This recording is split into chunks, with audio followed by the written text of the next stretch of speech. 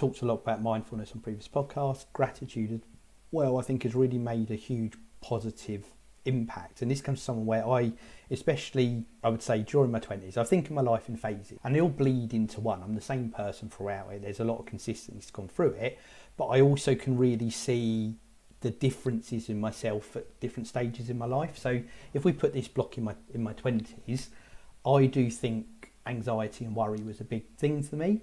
But for a part of my 20s, it was there.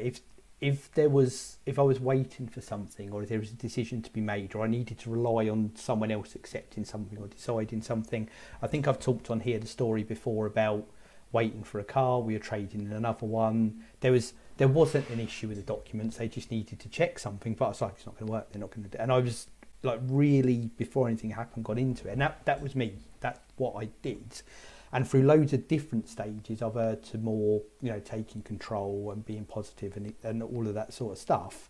And I think gratitude is a big part of that. Being able to, the converse to it is people are always like, well, I want this, that person's got that, why can't I have this? And you're always looking forward, but with almost like a victim complex attached to it. And I think that's the opposite to gratitude, where it's like, I've got this, and I've built this, and this is better than it was before, or actually this isn't as good, but it still could be this, and taking pleasure in the small things.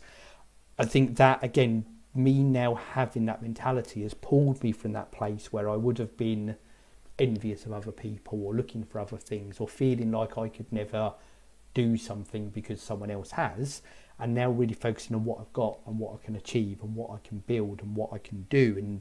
And again, gratitude is a huge anchor for that. And it's, it's not just talk. This genuinely has happened. My mindset has gone from here to here, and it's because of these things. Now, that's the kind of inspiration I want to give this week, is just getting people to try whatever way works. Again, I don't write it down. I do it as more of a in and out thing in my head. So I'm about and doing things and seeing things. But I have certain things that are almost like my triggers to remind me, oh, I'm glad I've got this, or I'm glad I did that, or I'm glad I could see that. It just puts you in a more positive space. And I think it just makes everything better when you're doing that. It's not just that one thing. It starts to resonate in your whole life. Like you said, Joe, about how you surround yourself with things. If you're conscious to do that, like I said, for this person I follow on LinkedIn, comes up all the time, and it gives these great, for me, aren't just new learnings, but they would have been years ago. They're now affirmations of those things. Like, oh yeah, I remember that, or I do that, or I did that and I stopped it and I should start trying it again. And I think it all balls up in that same mindset, which ultimately, like I said, you can't just choose to be negative or